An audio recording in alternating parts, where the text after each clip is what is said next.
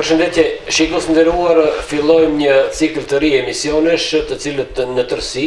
në fokus do të kenë zgjedhjet lokale, të cilët janë aktualisht duke zhvilluar fushatën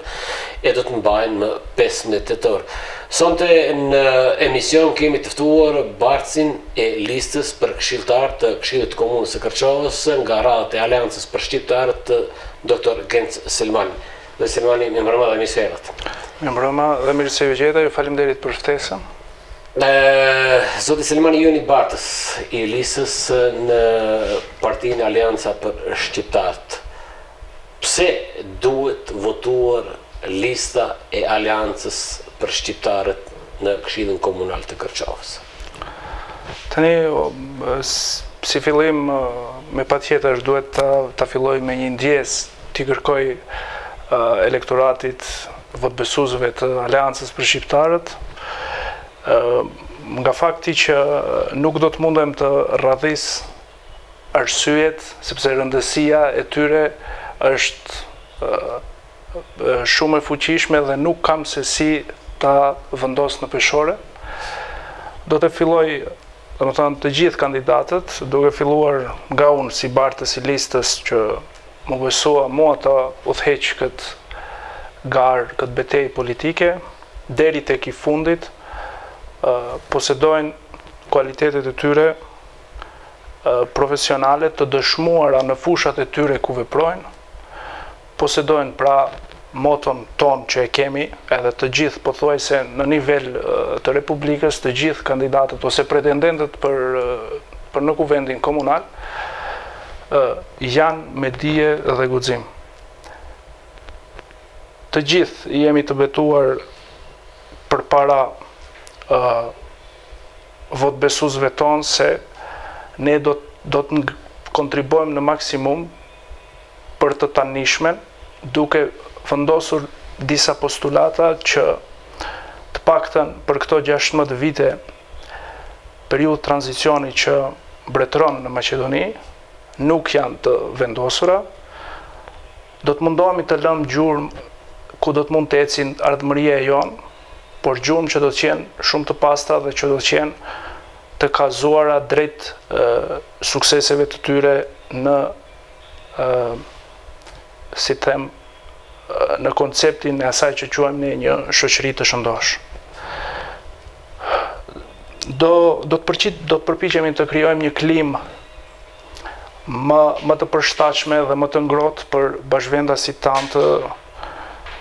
ose për vëllezërit, motrat, për nënat, për baballarët tonë që punën e tyre, djersën e tyre e derdhin në vendet të huaja, dhe atë kapital modest ose dikush që e posedon edhe pak më shumë të vinë të investojnë këtu dhe të jenë afër vatrave të tyre. Do të përpiqemi maksimalisht edhe do të jemi në kohezion me të gjithë pretendentët, edhe ato që do të arrijnë të jenë në kuvendin komunal, që të gjejmë një lokacion më të përshtatshëm për dislokimin e deponisë së egër që është në ish komunën e Osllomes. Me një kohezion ose me një bashkëpunim të fuqishëm ndërmjet pushtetit vendor dhe atij faktikisht qendror, do të mundohemi që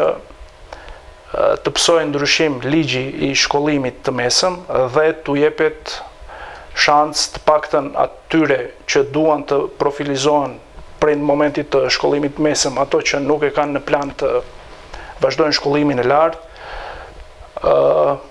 konform sukseseve të tyre dhe shkatësive që posedojnë ata, të profilizohen në një profesion që do e kishim pasur dëshirë ose do ta derdhnin mundin e tyre, sakrificën e tyre dhe do të ishin shumë të vyshëm për shoqërinë, sigurisht për familjen, fillimisht për shoqërinë edhe për të gjithë ambientin e Kërçovës. Prerje lokale të buxhetit, kjo është njëra ndër të shumtat arsye që duhet votuar Aleanca për Shqiptarët, edhe pse oponentët tonë politik mundohen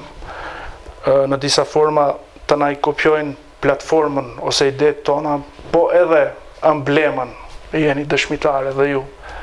edhe gjithë atyre, prandaj shfrytëzoj rastin të bëj një ftesë shumë të sinqertë, shumë publike, se Aleanca për Shqiptarët origjinalja jemi ne, domethënë që kemi në platformën tonë prerjen lokale. Pra është shumë e thjeshtë. Paraja e jonë e Kërçovës, e qytetarëve tonë të ngeli në arkën e komunës tonë që të mundet pastaj investimet publike të mos bëjmë, në fakt të mos bëjmë ne rolin e solidarit kur nuk posedojmë këtu tek ne, të bëhen përmendoret ose skulpturat e Shkupit 2014 e shumë arsye tjera. Edhe ajo që do të jetë pjesë e punës tonë, në qoftë se kuptohet me besim të plot i drejtohemi elektoratit për të na dhënë mundësinë edhe për të na mandatuar që punësimet në për sektorin publik të bëhen konform meritokracisë, çka dua të them, respektivisht duke u respektuar profesionalizmi e jo ngjyra partijake ose afërsia familjare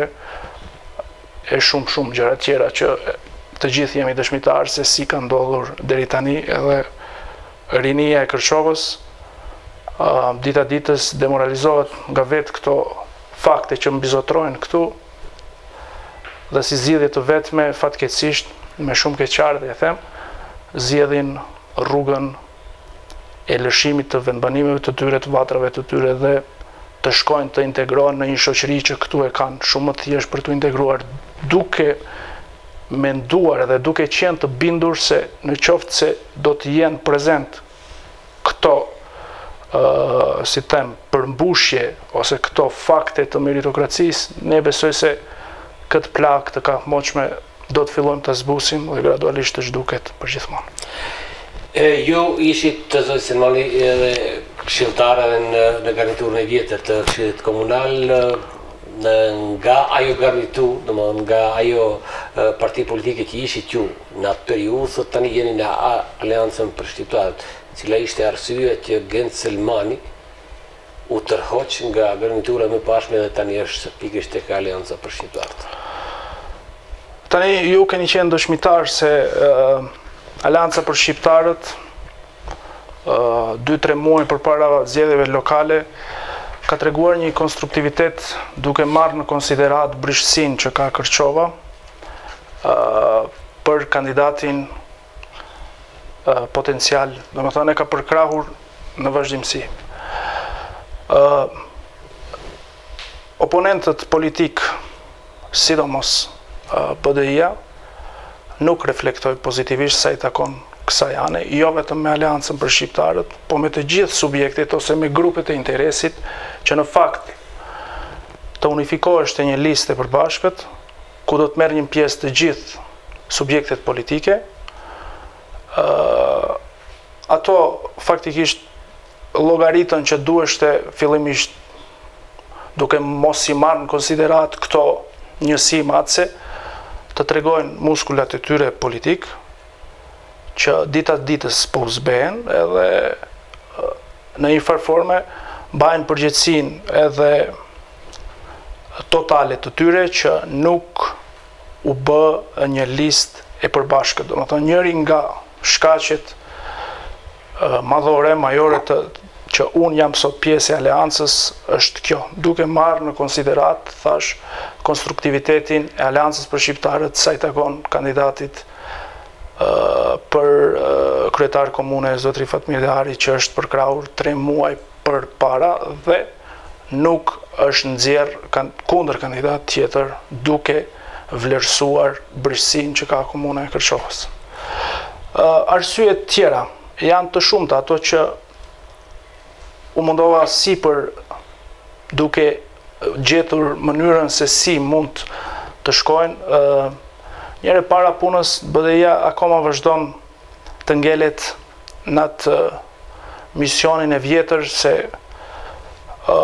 çdo respekt për të gjithë eksponentët politikë që janë 16 vite,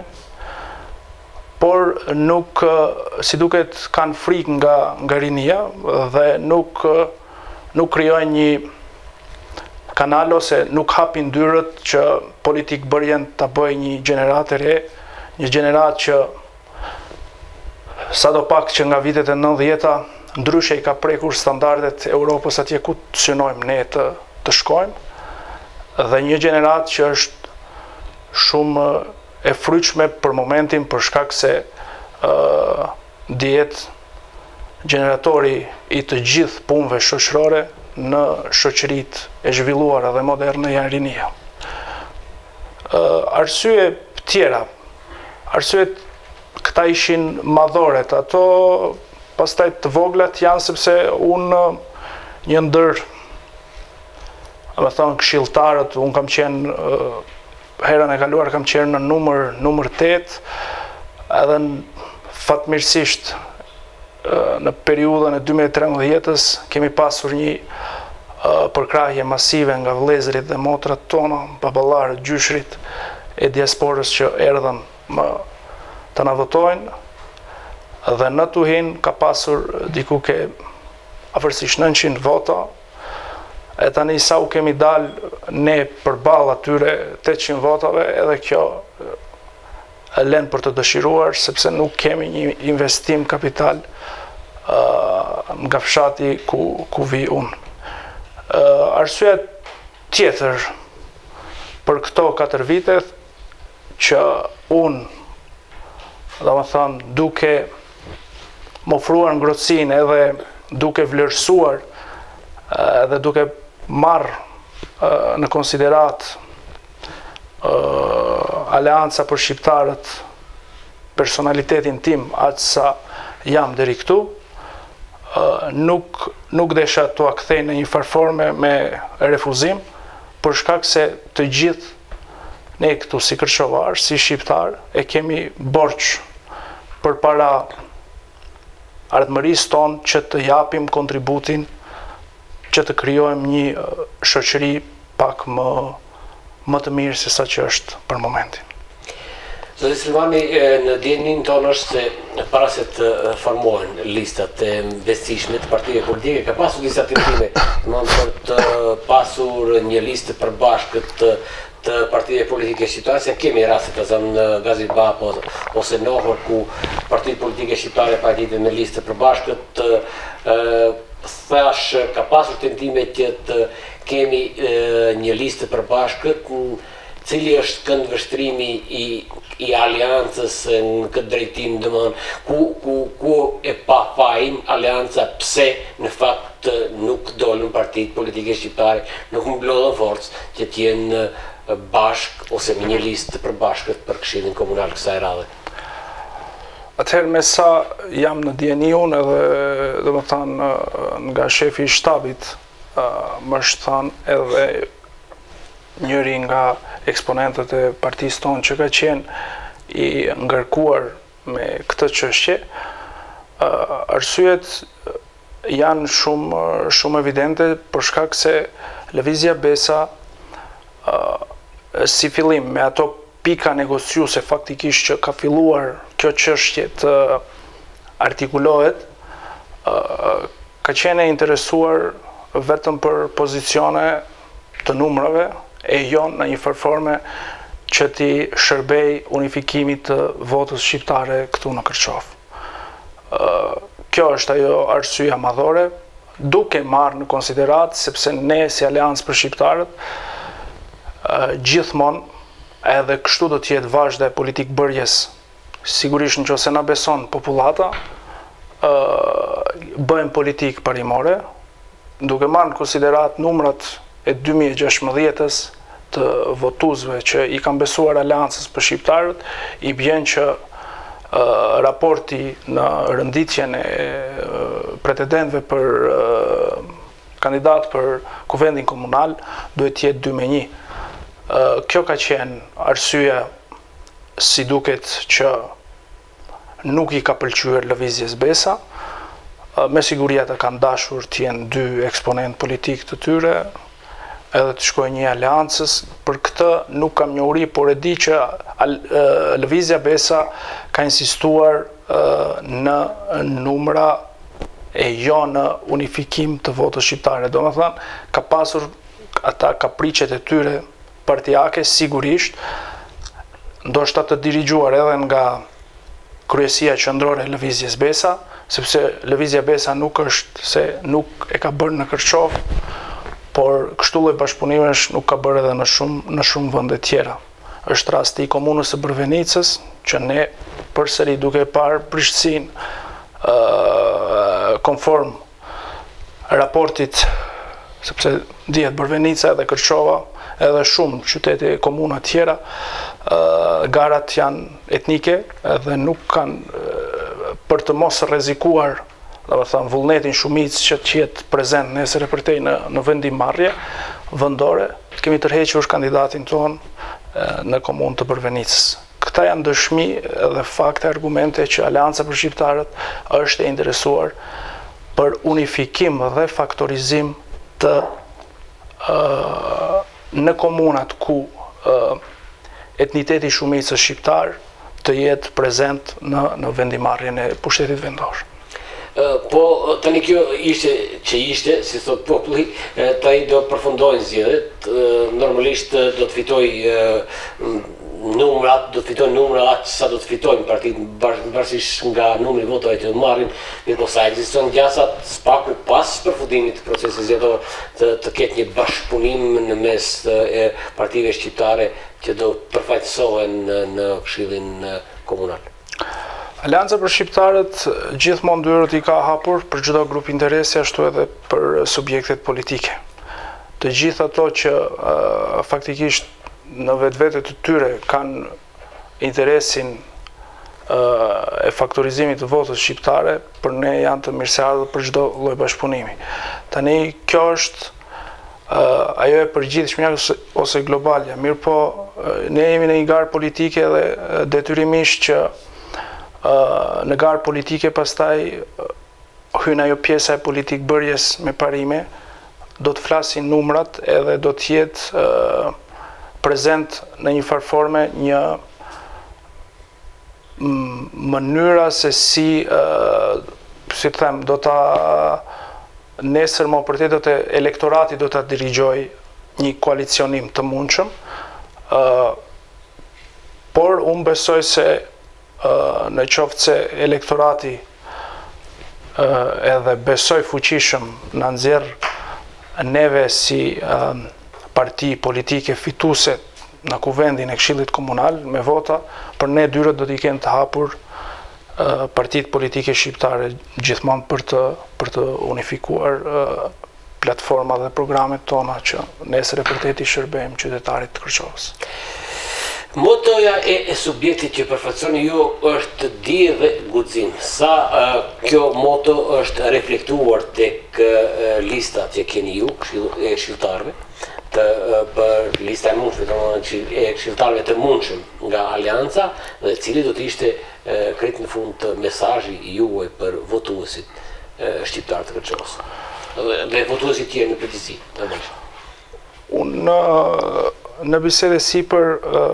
e përmenda sepse të gjithë kandidatët tonë ndaq ta marrim rëndicjen nga 1-shi deri te 23-shi, ndaq ta kthejmë mbrapsht, e kanë dijen edhe guximin. Argumentimi është shumë i thjeshtë sepse të gjithë janë njerëz që janë të dëshmuar në profesionet e tyre, posedojnë potencialet e tyre profesionale dhe mbi të gjitha posedojnë sinqeritetin e tyre që t'i shërbejnë një subjekti politik që qëllim të vetëm ka ndryshimin e kursit politik në favor të diskriminimit që është bërë, domethënë vite me radhë, mirë po këto dekadat e fundit, që është Maqedonia në pluralizëm politik, etnitetit shqiptar. Si duket, kjo ka qenë shumë e qelluar sepse me dia dhe guxim motoja e partisë tonë ka dalur nga kryesia qendrore dhe është insistuar që jo vetëm në Kërçovë, po edhe në nivel republike, gjithandej kandidatët potencial, qofshin për kryetar komunash, qofshin për kuvendin komunal, janë përzgjedhur konform këtyre dy virtyteve njerëzore. Motoja është shumë e qartë, shumë e sinqertë dhe besoj se në çdo familje, në çdo shtëpi, në çdo grup mosh do ta konceptojnë ashtu të tillë si e kemi edhe ne qëllimin të tillë. Domethënë do të marrin sinqerisht dhe do ta fabrikojnë në mendjen e tyre duke parë këto virtyte që i përmenda karshi oponentëve tonë politik. Domethënë ne kemi një kapital të fuqishëm si aleancë për shqiptarët, sepse posedojmë, thash, profesionalizmin të dëshmuar, kemi sinqeritetin, kemi moralin edhe kemi virtytin ton, jo se nuk faktikisht nuk virtytin ton kombëtar, duke marrë në konsiderat edhe nacionalitetet tona që po edhe të gjithë pretendentët që jemi aty, kemi jetuar dhe jetojmë si me nacionalitetin turk, si me Macedon, si me Rom e kështu me radhë. Motoja finale, ajo që do të jetë e imja, është u delegoj një mesazh të gjithë qytetarëve të Kërçovës, të jenë të kujdesshëm karshi shantazheve ose mënyrave të mundshme që mund të dalin nga ndonjë subjekt politik. Uroj të ketë një klim, një fushat parazgjedhore të qetë, ferë dhe demokratike. Uroj që ditën e zgjedhjeve të shkojë sa më mirë që jetë të mundshme dhe të ruhen parimet e demokracisë. Edhe si fund uroj që të fitoj ai që është më i miri. Zoti Selmani, ju falenderoj që ishit mysafir i emisionit, ju dëshiroj sukses. Faleminderit edhe juve, ju faleminderit për ftesën. Unë gjithmonë për të vëgurën kam pasur konsiderata, sepse është njëra nga shtëpitë mediatike që i ka shërbyer informimit të drejtë dhe dinjitos, dhe besoj se edhe në të ardhmen do të shkojë kështu. Ju faleminderit. Faleminderit shumë. Ishte Genc Selmani, bartës i listës për Këshillin Komunal të Partisë Aleanca për Shqiptarët. Bashkë mirupafshim.